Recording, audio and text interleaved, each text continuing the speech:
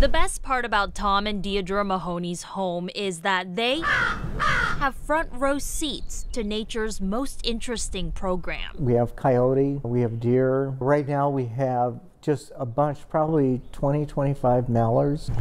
Step out on their patio and it's not hard to see the wetlands teeming with life.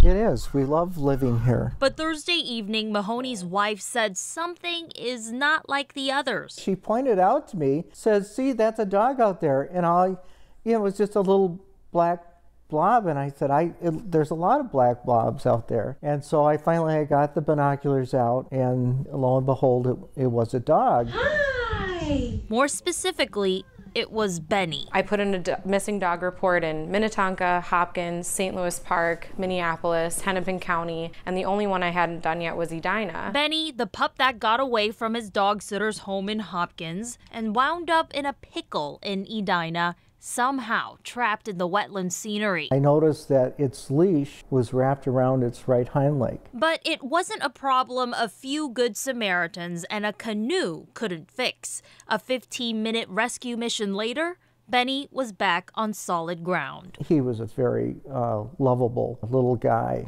The sitters relieved Benny's owners will be coming home to a happy guy, shaken up but unharmed. My heart popped out of my chest. I was pretty nervous at that point, but yeah, we went to the vet and he's totally fine. In Edina, sharing you, KARE 11 News. Benny's sisters say his owners are now up to speed on everything that happened. They told him they're just happy he was found okay. A big shout out to all the neighbors who helped out, as well as Edina PD's Animal Control Unit.